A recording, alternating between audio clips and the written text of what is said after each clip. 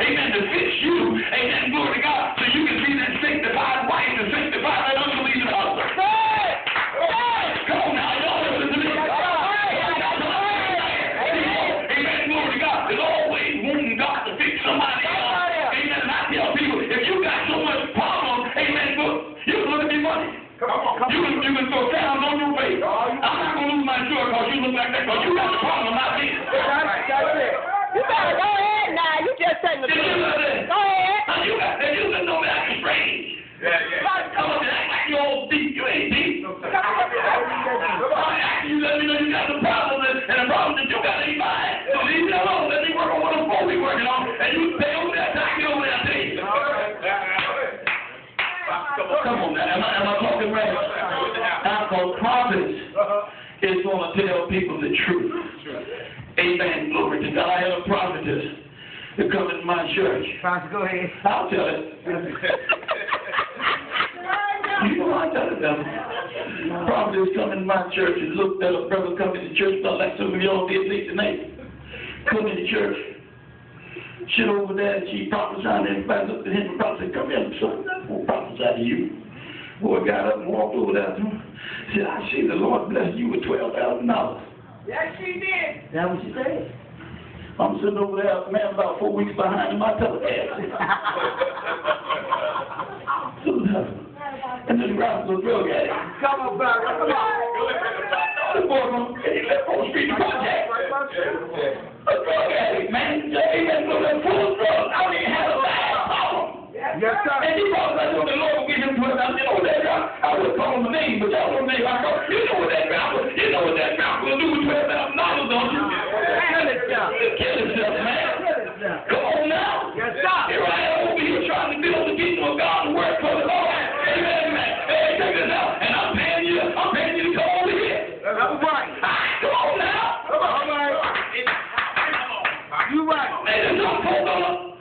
Listen, let me tell you, don't let nobody fool you. Hey, now, pastor and a bishop, listen to this. This is a profession. Yes, sir. You don't invite folk to come in and bless everybody but you. That's right. That's right. Come on. Come on. Come on. Amen. Yes, sir.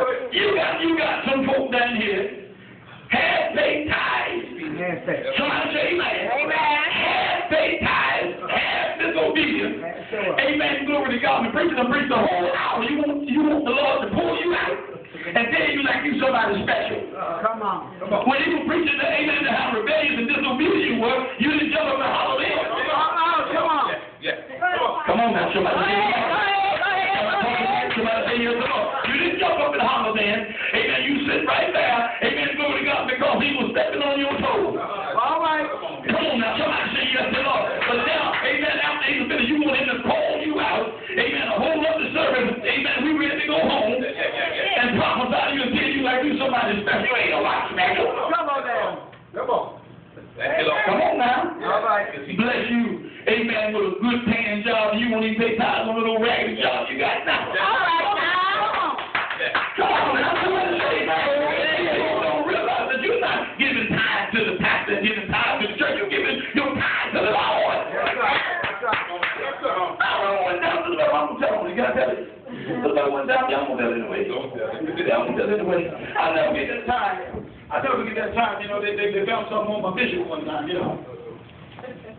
Wave your hand and shout. Someone take it. Thank you, Jesus. Glory. Now listen. And she said, I ain't going to give him no more time.